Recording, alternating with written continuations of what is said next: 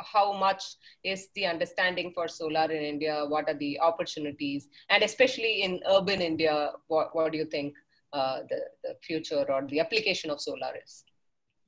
I think even though solar has dropped almost 80% in prices in the last 5, 6 years, I think we're still very early in the curve. Mm. There is a lot more growth potential, both in terms of installed capacity, in terms of price reduction, and in terms of efficiency of your panels and your systems as well.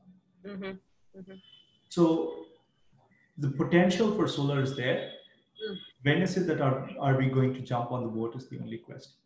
Okay. In terms of what we could do for urban India, if you look at it, if it's a apartment or say an independent house, today we can go completely solar. If it is an independent house, 100%, you could go completely solar, reduce your bill to zero. Yeah. We have done that to over 30, 40 customers, and during the pandemic, they were one of the few people who actually called us and said, we're very happy that we made the right choice. Yeah. Because they had absolutely no bills to pay during these times, even though they used quite a bit. So the policy landscape also keeps changing, and there was a lot of interest and push from the Indian government initially to basically get more people into solar, but that's kind of reducing right now. So without the government support, solar will stand on its own feet.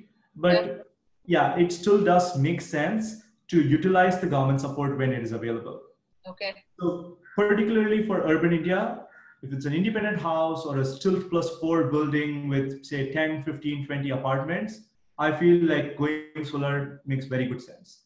If it's a larger apartment complex, say 200, 300 units in one place, I still feel the common area bill or your common meters should be run on solar.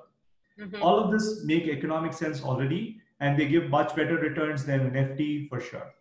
Yeah, okay, than an FD for sure. I mean, I'm sure during the pandemic, people are looking at saving costs, right? I mean, a penny saved is a penny earned. So every possible opportunity to save costs, what you're looking at.